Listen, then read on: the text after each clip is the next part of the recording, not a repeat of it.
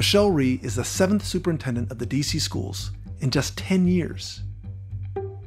Each of her predecessors promised radical change and that this time they could turn their schools around.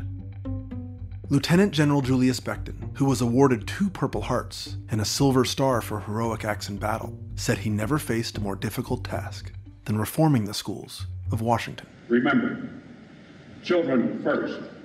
Failure is not an option. It should be simple. A teacher in a schoolhouse, filling her students with knowledge and sending them on their way. But we've made it complicated.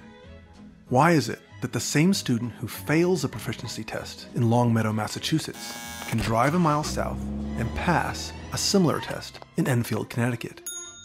Here's why. The federal government passes laws and sends money to the states, but the states fund schools too and set their own, often conflicting standards. And there are more than 14,000 autonomous school boards, making school governance a tangled mess of conflicting regulations and mixed agendas. You've got local school boards, people from the state departments of education, federal Department of Education, district superintendents and their huge staffs. The things we've done to help our schools work better have become the things that prevent them from working.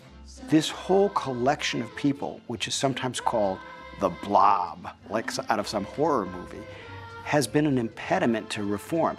No individual is necessarily to blame, but collectively, they are the Goliath of the system.